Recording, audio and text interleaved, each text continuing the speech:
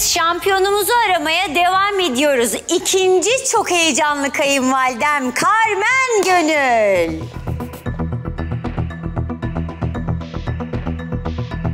Afiyet olsun. Bismillahirrahmanirrahim.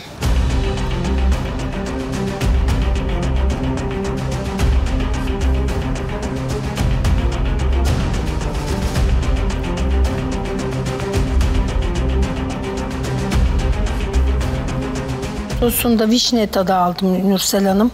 Sos yapmış kızımız. Vişne tadı var. Ama köftelerin biraz daha pişmesini isterdim Nursel Hanım. Biraz daha pişmesi. İçini kırmızı buldun evet. ve kamerada gördü onu zaten. Bakabilir. Peki. Humus?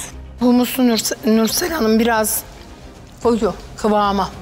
Biraz daha akışkan olsa daha yani bundan bir tık daha açık olması.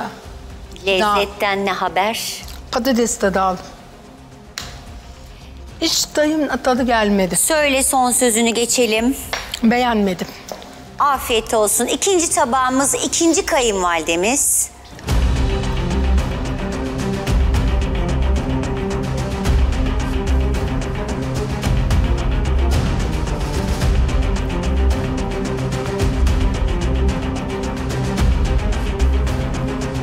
Nursel Hanım bunda da hafif bak ortasında pembelik var.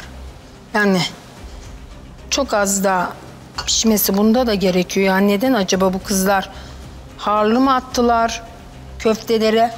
Yani çiğ tadı almadım ama içindeki o pembelik beni biraz düşündürdü Nursel Hanım. Lezzet var mı? Hafif.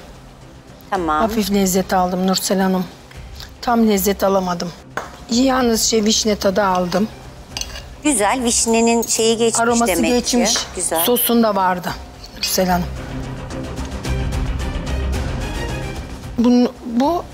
Bununki biraz daha kıvamı var ama bunlar da nohutun nohutla tayin tam özleşememiş Nursel Hanım. İçindeki yani şeyi alamadım. Lezzeti alamadım. Yok bu da güzel değil, beğenmedim.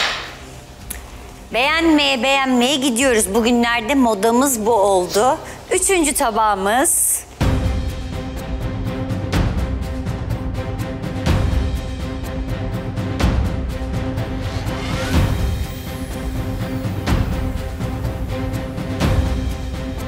Nursel Hanım bu kızımız en küçük köfteyi yapmış. O halde bile kestiğim bak çok pişirmemiş, içi onun da pembe. Küçük yani aslında. Çok kızarık gözükene de öyle söyledin. Evet ama ona bak, da öyle söyledin. Bu bir de pişmesi yani az daha pişirmesi gerekirken yani onun da beyaz içi. Sen ne dersen odur. Humusu da olmamış, köftesi de olmamış Nursel Hanım. Kaderimizin çizildiği an son tabak. Afiyet olsun. Bak bakalım bu nasıl?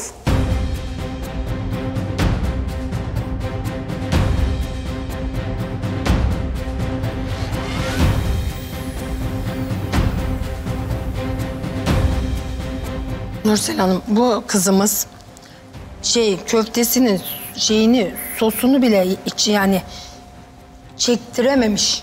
Sırf bak sulu, yağlı ve sulu. Onun da mı içi istediğin gibi değil? İç pişmemiş. Döndürmüş bırakmış bu gene bu kızımız. Hiç kızartmamış. İnan ki patatesi bile çiğ. Yok artık. İnan ki patates kokusu var. Yani patatesi bile haşlanmamış. Bunu da beğenmedin. Vallahi hiç güzel değil. 4 birlik tabak. Beğenmediğimizden kimi seçip 5'i vereceğiz? Vallahi bu 1. En bu. Çiğ, patatesli çiğ. Gönül Sultanım. Bu 1. Vallahi kiminse Tuğba da yaptıysa 1. 1. Dördüncü tabak 1 puan. Direkt geçtim puanlara. Hızlı. Buyur. Bu da 1. Üçüncü tabak 1 puan. 5. İkinci tabak 5 puan. Bu da 3. Birinci tabak 3 puan. Eğer bugün Tuğba'yı 5 veremezsem yandım. Yandım ve nasıl yandım Allah bilmiyorum. Tuğba Allah bana yardım etsin. Nefes alalım mı? Maalesef yani. Buldun mu Tuğba'yı? Vallahi bulduğuma emin değilim. İnşallah bulmuşum. 2 tane birimiz var. Gel şu son tattığımız tabaktan başlayalım. Sanırım en beğenmediğin buydu. 2 tane birden bir tanesi gelinlerimizin hiç hoşuna gitmeyecek ama işte bu tabak, bakalım kim?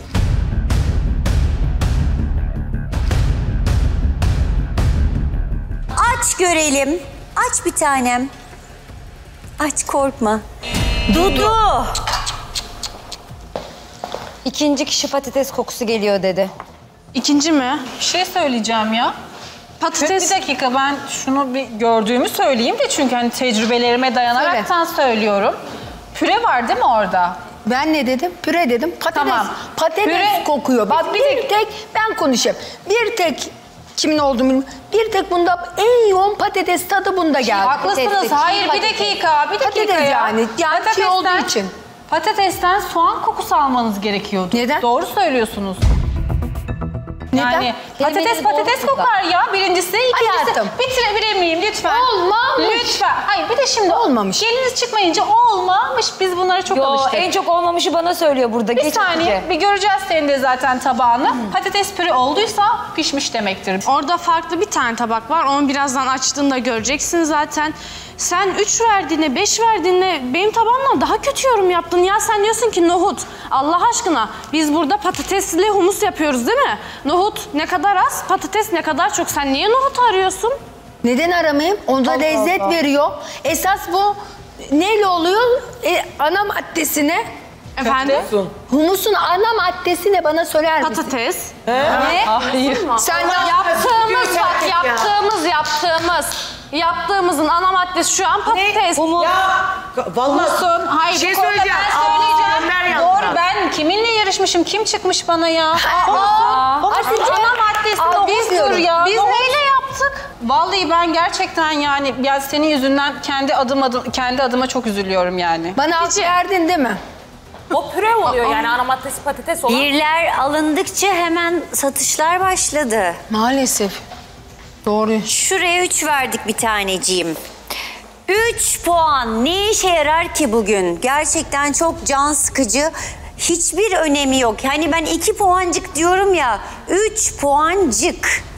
Ha 3 ha 1. Gerçekten öyle. Bakalım kime gitti?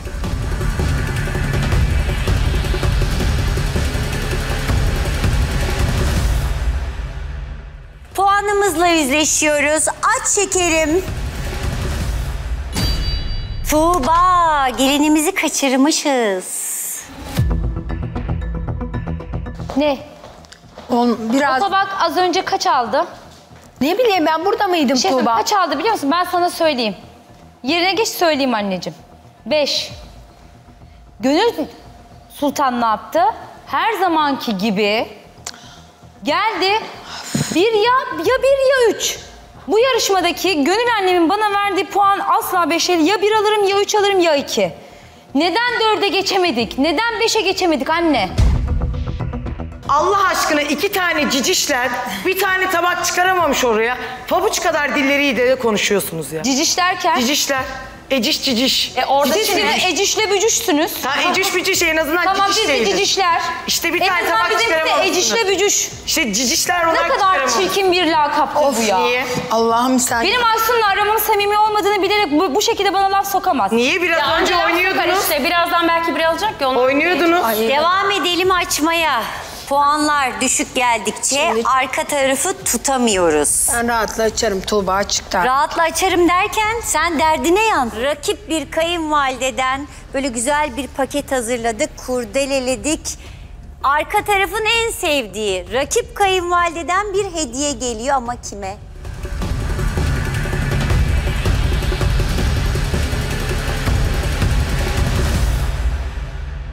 Açıyorum. Açtım. Ne açtı? Sevgilisine verdi. Gönülüm benim. Sevgilisine Çekiyor. verir. Ama Gönül teyze bir dakika. Son günde sevgiline verirsin.